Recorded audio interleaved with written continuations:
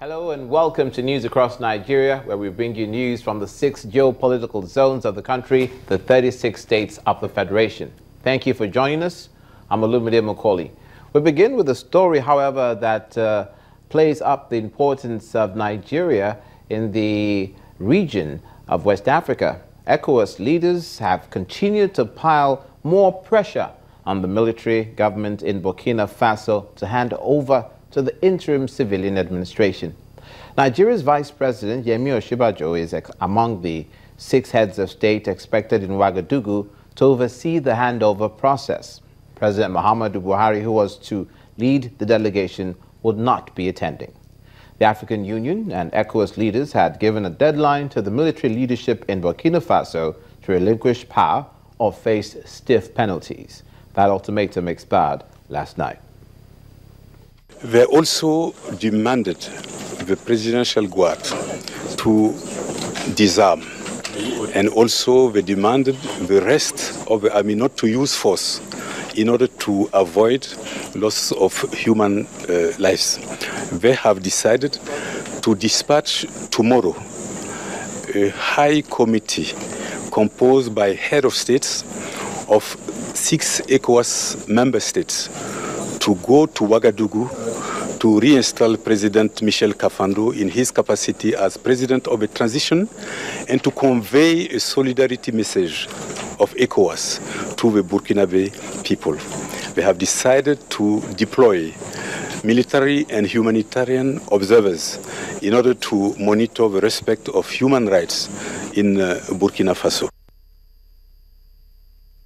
Now, this story occurred in the southwestern part of the country. The president has directed the Inspector General of Police and other security agencies to take all necessary action to ensure the safe and speedy rescue of the former secretary to the government of the Federation, Chief Olufalaye. Chief Olufalaye was abducted from his farm on Monday by suspected Fulani herdsmen who are demanding 100 million naira ransom for his release. A statement by the presidency says that he condemns the callous and reprehensible kidnapping of Chief Olufalaye. President Buhari is assuring the Falaye family, friends, and other concerned Nigerians that the federal government will do all within its power to ensure his swift release. And states and local government administrations across the country got a total of 150 billion naira for the month of August. Addressing journalists after the FAC meeting in Abuja, the permanent secretary at the Ministry of Finance, Mrs. Anastasia Nwabiala, said a total of 168 billion naira was dispersed to the federal government, while 85 billion naira went to the states and 65 billion naira was allocated to the local government. A total of 442 billion naira has been dispersed in all for the month of August. She also said that gross revenue received for the month fell by 64 billion naira owing to the drop in the price of crude oil and a shut of production for repairs. Governor Ifeanyi Okowa of Delta State has challenged political appointees to be more resourceful to ensure wealth for the people. He made the call in Asaba during the swearing-in ceremony of 13 commissioners and 3 special advisors.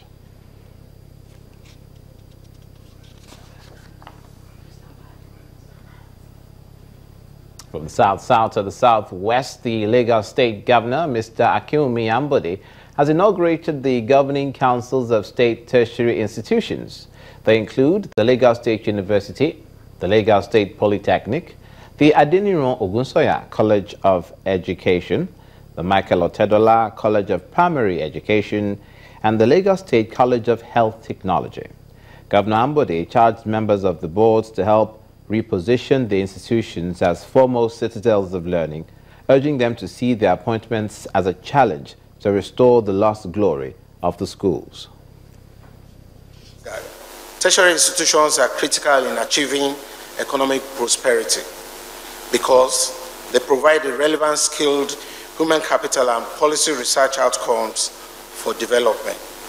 In pursuit of this laudable objective, government has carefully selected and empaneled a galaxy of diverse professionals from the academia, public and private sectors with impressive credentials to manage the affairs of our tertiary institutions, with a view to repositioning them for greater achievements and rating amongst other institutions of higher learning nationally and internationally. The quality of leadership of the governing councils inspires confidence that the potentials of the institutions and their ability to rise up to the challenges of development will be unleashed. Since the inception of this administration, government has been inundated with the multifaceted problems and challenges plaguing tertiary institutions in the state. Lamentations have never and will not solve these problems.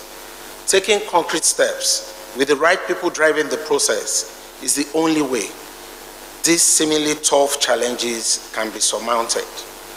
Therefore, our distinguished council members, your appointment and inauguration is a challenge and a call to duty as part of the process of bringing back the lost glory of our tertiary institutions by instilling discipline, integrity, accountability, and responsibility in their affairs. As governing councils, you must be focused on the formulation of policies and programs that will reposition these institutions to achieve their mandates of quality teaching, research, and community relevance and service. Your mandate is to ensure that relevant and appropriate measures are put in place for smooth and harmonious working relationship in the institutions. Governor of Lagos State Akinwumi Ambode, while the Lagos State government was paying attention to the education sector, the civil service in Ondo State are protesting over unpaid salaries. Please stay with us.